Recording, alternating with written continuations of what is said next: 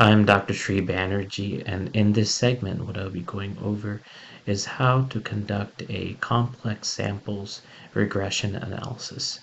Now, mind you, this is a different type of analysis than a regular regression analysis, whether it's linear, logistic, or Cox regression.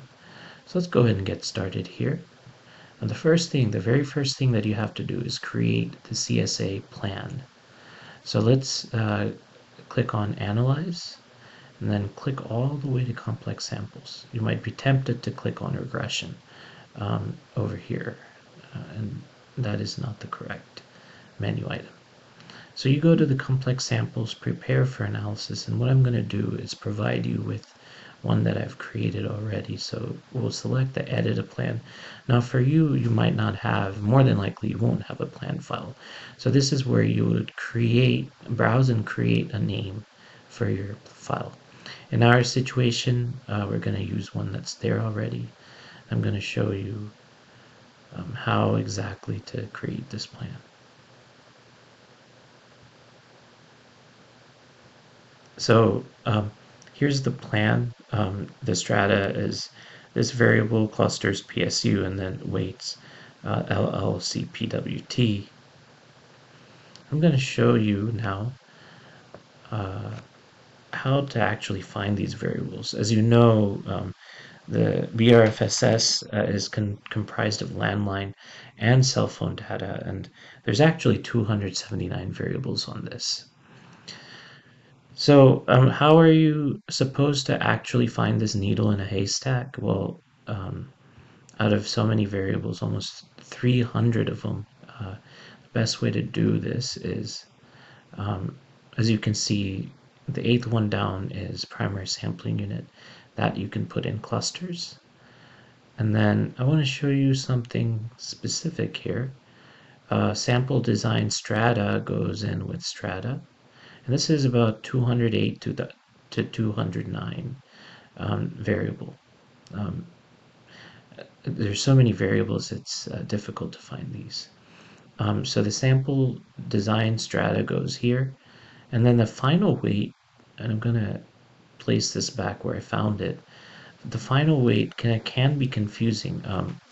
There is a raw weighting factor and then stratum weight. However, you want to do the final weight, and that is the landline and cell phone. So I hope this has provided you with some insight as to how to get these variables in the proper places. That's really the most tricky part of all of this.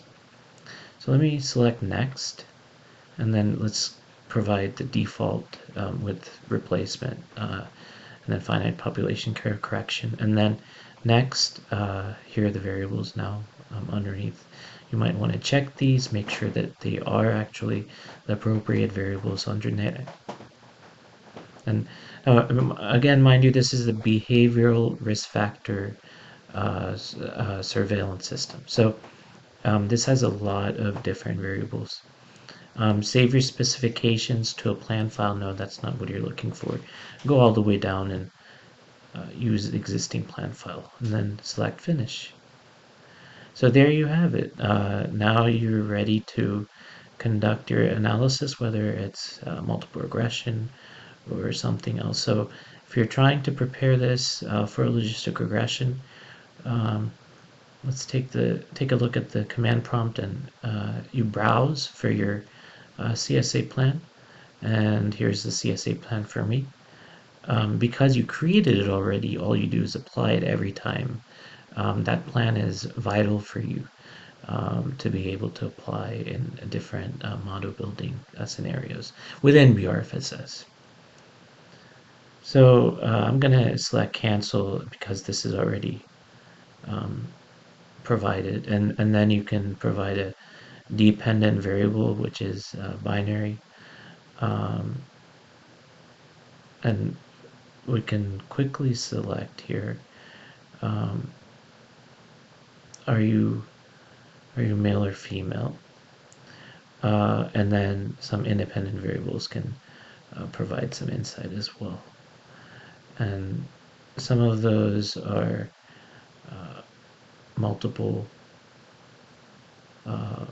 multiple healthcare professionals, and some of the other perhaps more appropriate indicators for male or female. So this is going into more of an area that is beyond the scope of this lecture. This has provided you with some insight. Thank you for listening.